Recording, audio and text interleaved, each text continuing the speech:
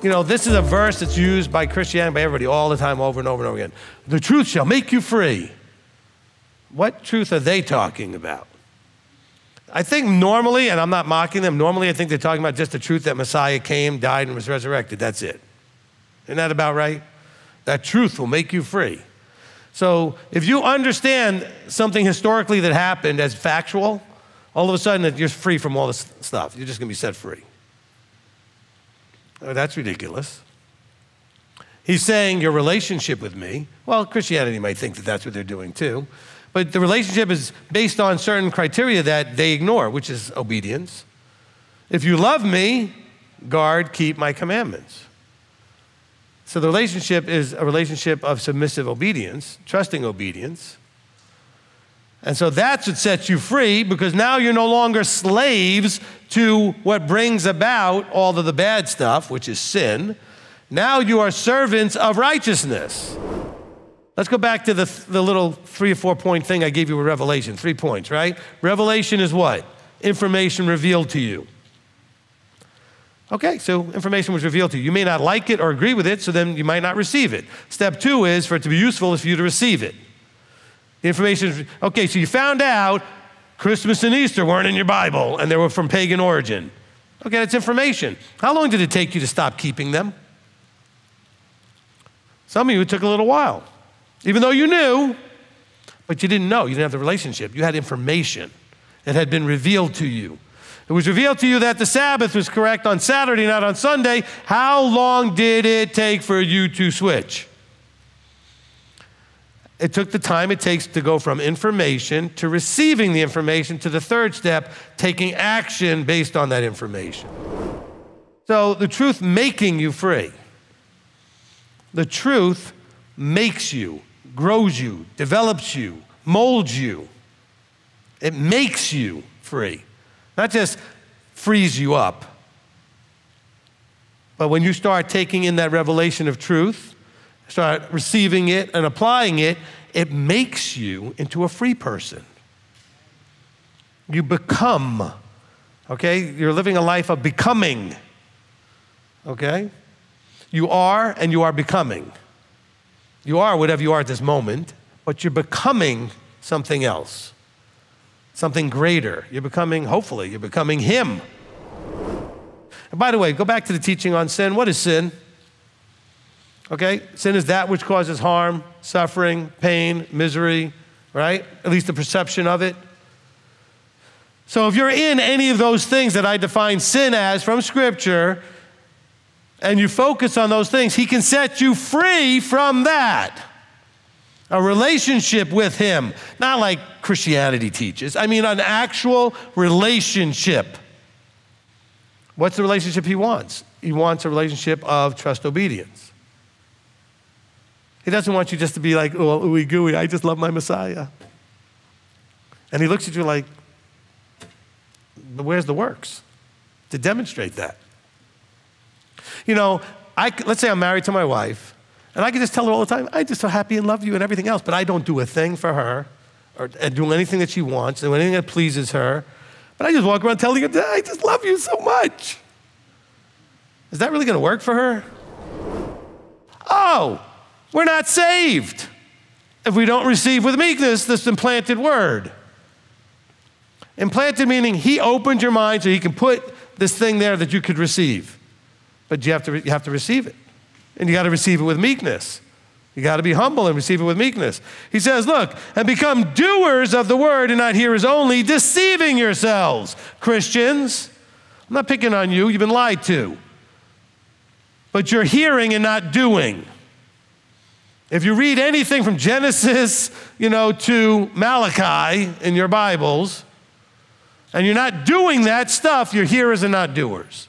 Oh, well, that was done away with now. No, you're listening to man. Okay, God never said any of that nonsense. Man did, okay? God didn't say, well, you got to keep my commands until my son shows up and then we'll just get rid of this stuff because it's too hard for you anyway.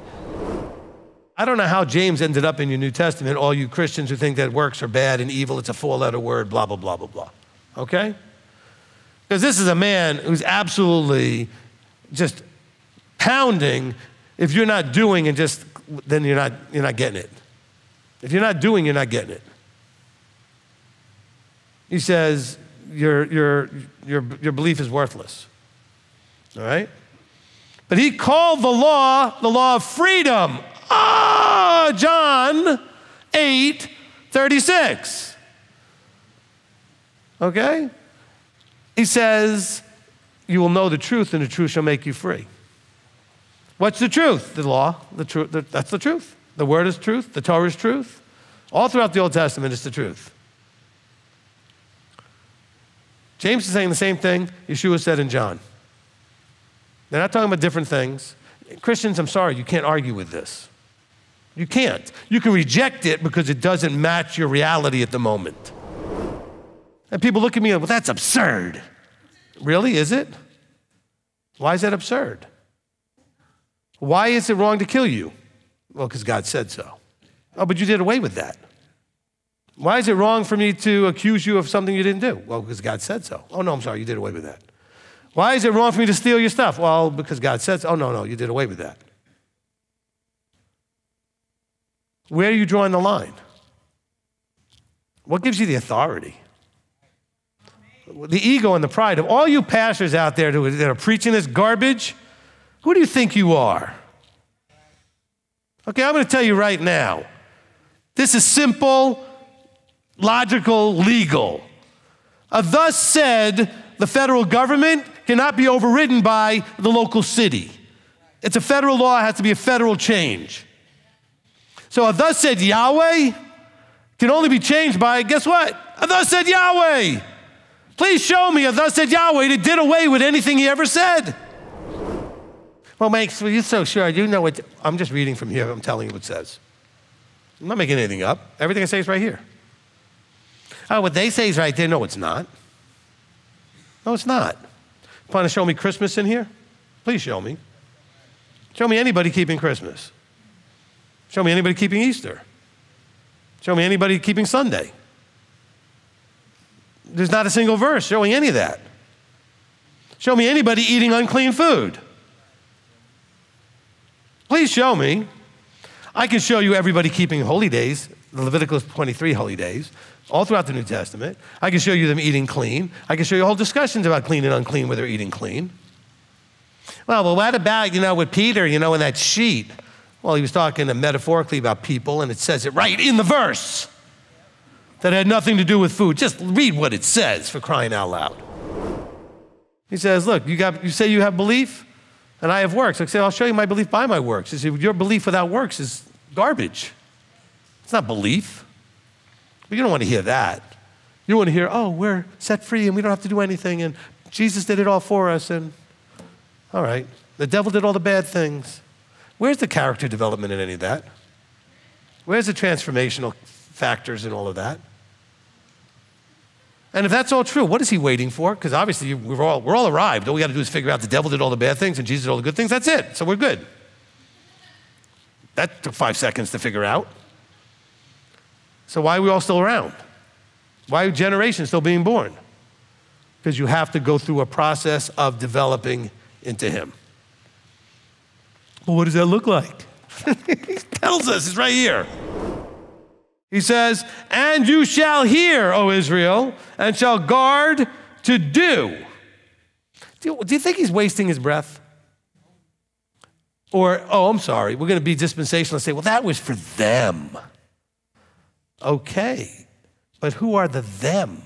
Oh, I know. They're his chosen people. Who are you? Nobody.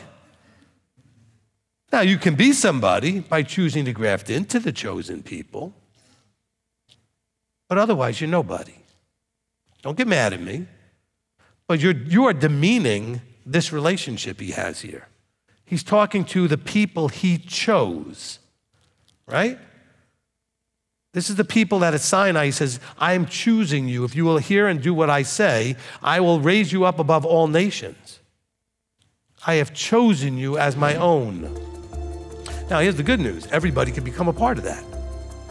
But until you do, you're nobody.